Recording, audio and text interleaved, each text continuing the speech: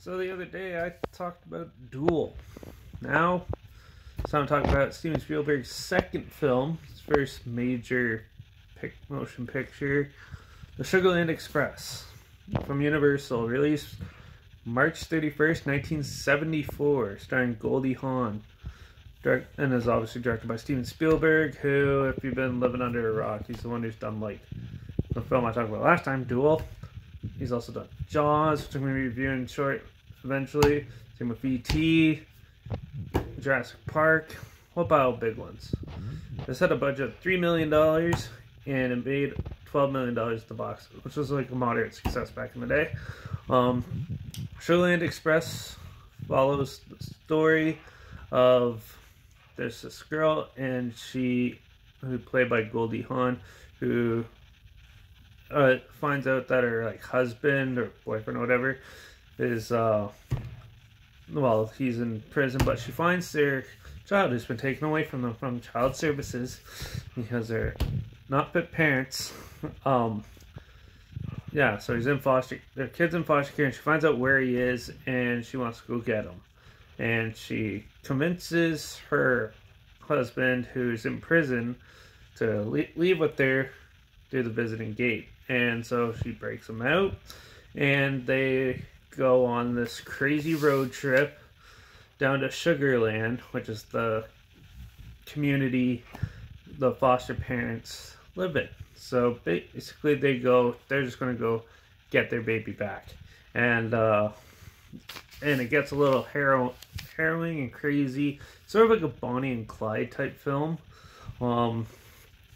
But a little more family friendly. So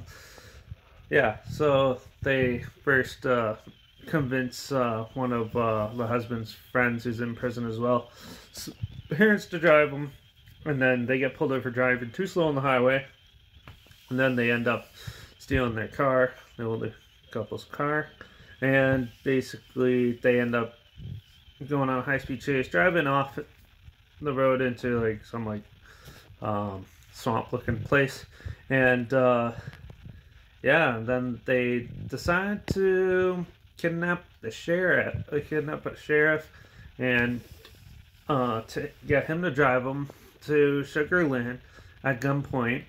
And then over the course of the film, you have this massive journey with the whole house, all the Texas cops and stuff, trailing them, and the sheriff. And over time, they slowly become like friends a bit, and you get a lot of good family type dynamics and stuff like that while they're driving and stuff like that. And they even meet the most relaxed sheriff, and who's basically willing to play the game and kind of eases off. And there's many times where they could have taken him by force, which happens a lot nowadays, but back 70s I guess didn't.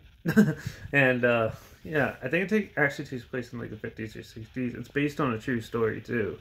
But yeah, so the first hour and 20 minutes or so is them just traveling. And then there's a lot of funny little bits of humor and stuff in there, and it's a good fun little watch. It gets a little depressing near the end, but it's definitely way different than I was expecting it to be. It's obviously not going to be super violent. It's a Steven Spielberg movie, and but he likes to focus on more well-crafted characters to help move the story along than just a whole pile of action and crazy stuff and that. So this one is very well done, I thought. It was way bigger, I like it way more than I thought I was going to. And it's nothing super spectacular, but it's still a good film to just throw on and enjoy every now and then. There's not very much complaints. I kind of wish there was a little more action, maybe a bit in it, but it was really funny watching them, because near the end, as they get closer to them, the media gets wind of it, and all the people come out and support them and help them for the cause, bring gifts and everything like that. some of you would never see these days. So yeah, it was an interesting little film, and I think a lot more people should check it out. It's kind of gone on like the forgotten, or not on very many people's radar. So that's why I'm talking about it today, because I'm giving this one 4.5 out of 5. It's pretty well done. Just needs a little more exciting scenes, I thought, for my liking anyways. But it's still a really good film. People should definitely check it out. Joe's linked down below like always. Also, my Instagram is always linked down below as well, where I post clips of films I'm going to review in the future on my story. And also hide the title and the hashtag somewhere in the video clip just for fun. So if you want to see what I'm going to review next, like the next ones are pretty big, so probably won't need to do that. But at least follow me on Instagram so you stay in the loop. You never know what I'm going to talk about next. Also, make sure you subscribe because to hear about my great opinions on all these weird movies and stuff. So yeah, make sure you subscribe, like this video, share it if you really want to. Comment down below if you've seen this. Let me know what you thought. Did you absolutely love it like I did, or did you absolutely hate it? I'd love to hear about it. And also, if you have any films at all, I'll watch anything.